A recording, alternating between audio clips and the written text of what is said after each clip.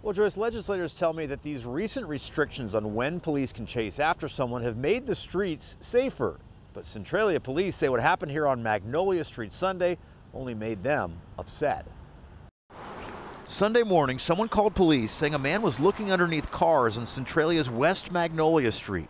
When officers arrived, the man ran to a car and started to drive away. They drove over the curb, over a green belt, and when they got on the road, they just took off. Police followed the black four-door sedan with their lights flashing, but when the driver sped off, police let him go. They say they had to. I think most officers probably in this state are very frustrated with this particular law and the way it's being implemented. Centralia's chief partially blames the sharp rise in catalytic converter thefts on a state law passed in 2021. Police can only get involved in high-speed chases with people suspected of DUI, violent crimes, or sex offenses, not theft.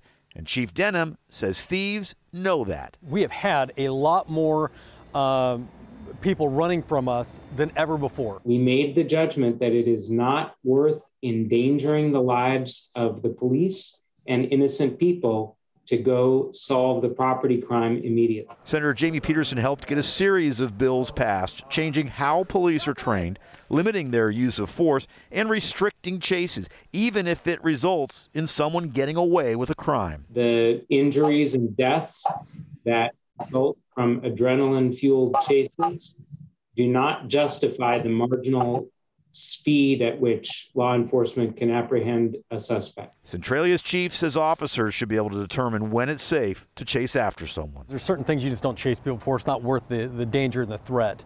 But in cases like this, where we're having these type of just overt crimes, things that are kind of plaguing our society, our communities, those are the kind of things we'll probably chase down.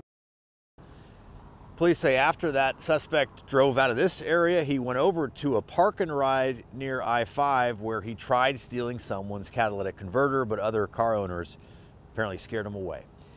Live in Centralia, Drew Mickelson, King 5 News.